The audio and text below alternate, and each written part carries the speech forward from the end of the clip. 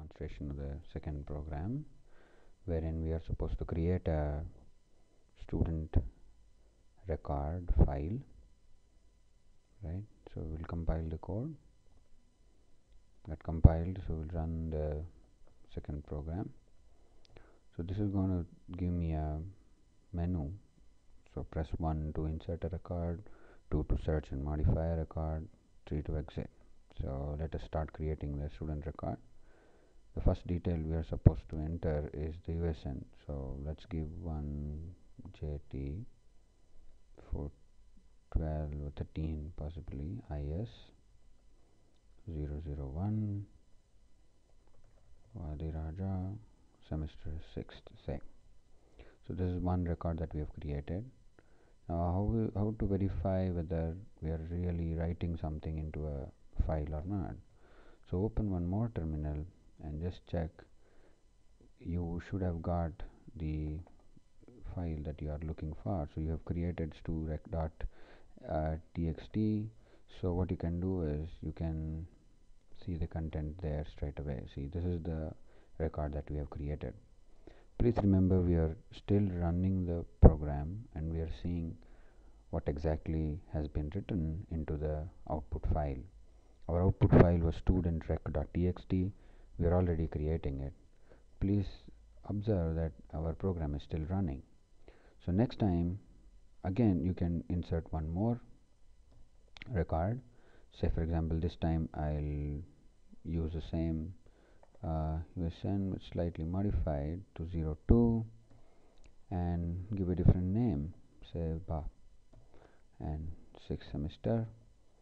So this time again you can go back and verify whether it has been written or not. So please observe, the first record and the second record both are not the length 45. So what have we done? We have put this padding character here, correct? And this is the fixed length record structure that we are using. So first comes the USN, then a delimiter pipe, then comes the name, again the delimiter, then the semester, and then again a delimiter. And because the record is not to the size 45, we are using these extra padding characters. So this is what is your fixed record length.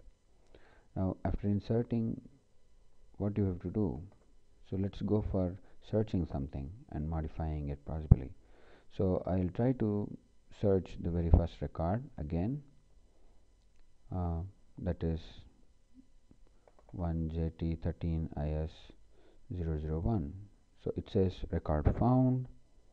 It is going to give me all the details, Vadiraja, USN, whatever, and the semester. It asks me whether I want to modify. Okay, let us try to modify. So what shall we modify? We'll modify the name. Okay, so we'll change the name of it. So it did modify. So let us not modify anything. Let's not modify anything else. We will exit the modification. Now we'll again try to search the same USN. So this time, before that, we can we can open the file and see my record has been modified already. Previously it was Vadiraja, now it is Vadiraja Acharya. Now programmatically what we can do is we can try to come and search that same thing here. So enter the USN to be searched, same thing. See, this time the name has been changed, the name has been modified. So this time I don't want to modify anything. I'll simply say 0 and I'll say exit, right? That's it. So here is the file in which all our records are sitting. We have 2 records, we modified and we searched, everything is working. So this is our fixed length student record, right? Thank you.